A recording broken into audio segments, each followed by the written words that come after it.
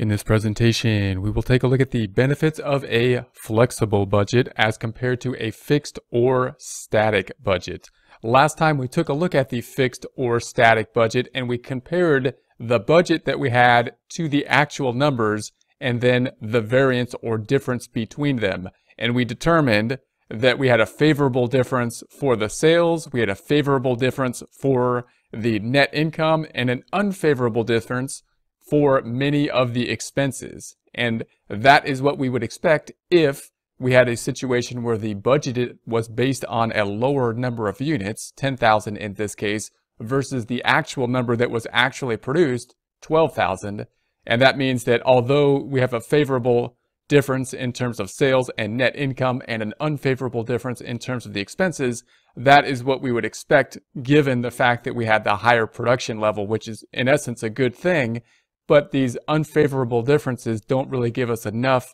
for us to go in and improve with. It's not enough information for us to go in and make decisions on how we can better our expenses or control our expenses better or budget better. And so in order for us to do that, we can take this information, break it out into a budgeted or a flexible type of budget, and then we can make this comparison based on 12,000 units, meaning we can adjust our budget as if it wasn't based on the 10,000 but 12,000, and therefore compare the budget to actual, both being based on the same number of units being produced, 12,000, and then look at our variances, which would be comparing the same thing, apples to apples as they say, and give us some more information that we can then further possibly break down and make decisions on. To do that, we're going to take our standard type of income statement and break it out into a contribution margin type of income statement. So you see we have here the standard sales, cost of goods sold. It's broken out by category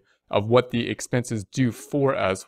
as opposed to the behavior of the expenses, the fixed and variable. So we're going to come up to a budgeted income statement that will be a contribution margin, same bottom line, 7,900. However, it'll be in a format of behavior